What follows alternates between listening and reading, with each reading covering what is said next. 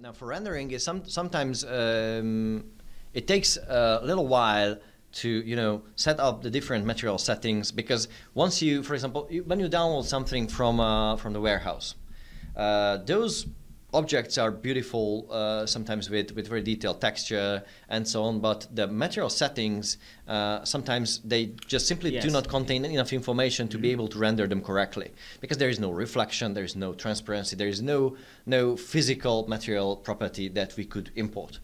So to be able to handle that easily, and all the rest actually, there is something called render styles, and for that, let me just close this, I will load this project. This is you might be familiar with this project if you saw any of our rendering tutorials, because we use this for those.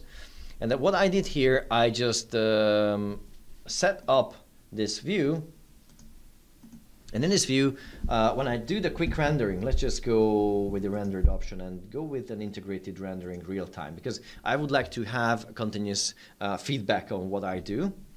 So let's go with start rendering. Yeah. So now a new window will appear with the rendering inside, and I will be able to follow changes whatever I do here in the 3D. So let's just reorganize the content. So we will see this appearing on the right hand side, starting rendering.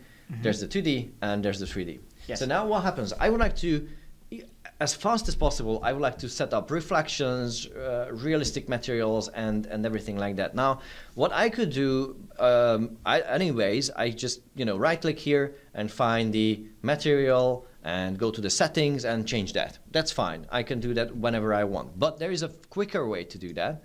There is actually this render styles here.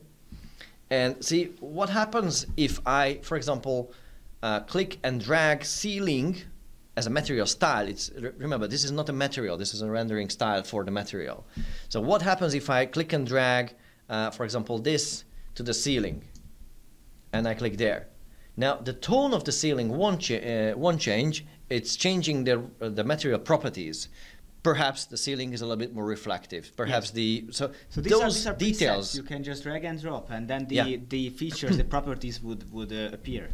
Well, this was not that much visible, so let's go to the floor to see it's much better. So what happens if I change the floor to glossy covering? See, it looks like a kind of toy ball here, a glossy toy ball. If I click and drag and click, paste it here, it won't turn red. So this is not the material; it's just the reflection type. Yes, I get what you're saying. It's not just not the physics. what's on the image, but the kind of appearance. Yeah, that's the physics of how it will look like, how it will reflect or not, how it will behave in the 3D environment. So if I do that with the marble, I know there's a wooden pattern, but still you can drag any of those. So it would have some kind of a it will soft, change how it looks like in the 3D. This is kind of more marble-like, even though it has wooden texture. You can actually use Parquet. That's also a very good and very nice option. It's a little bit darker on the right hand side, still reflective, but not that perfectly reflective, and so on and so on. So this is how you can go with that. Let me just quickly change the view so you can see it easier. Also, a few about other type of materials. Let's just work on this here. For example, let's again go with glossy covering here. Yes. Oh yes, okay. I see the result. That's nice. Do you want to tone it down a bit? So let's turn them all gloss. How it looks like. So see, easily you can find it. So you won't change the material. You won't select materials and change them all over. You just change their behavior. Let's just go how it looks like in plastic, and how it looks like if it's porcelain, and so on. So this is how you go around and make changes easily.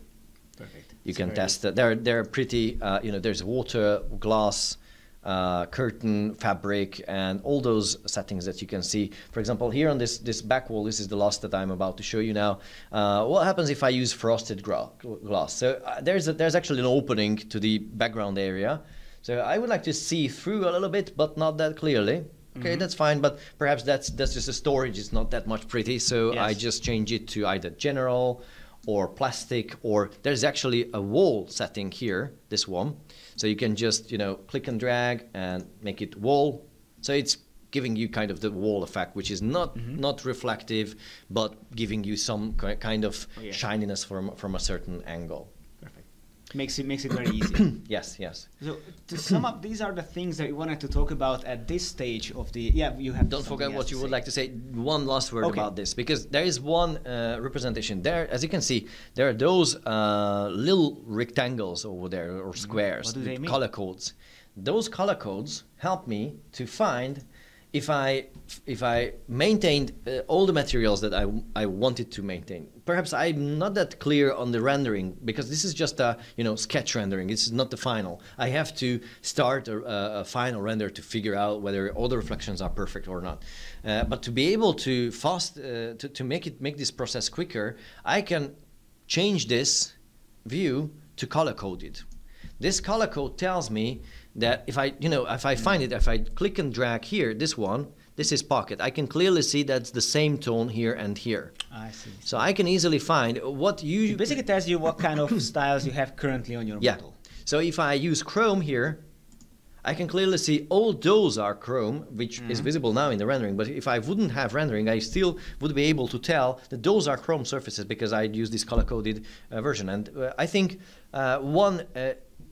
information is meant to talk about. I mean, worth talking about is you should avoid matte in a realistic rendering as much as possible. I'm not talking about the tiny details, because, for example, some tiny far-off thing would be pretty and nice with the matte material, but most of the materials will go much better, and they will be much more realistic with all the rest of the materials. So your goal when you work with this color-coded click and drag and change is to skip matte materials in sacrifice of rendering time, of course, because when there is less matte material, then rendering time goes up.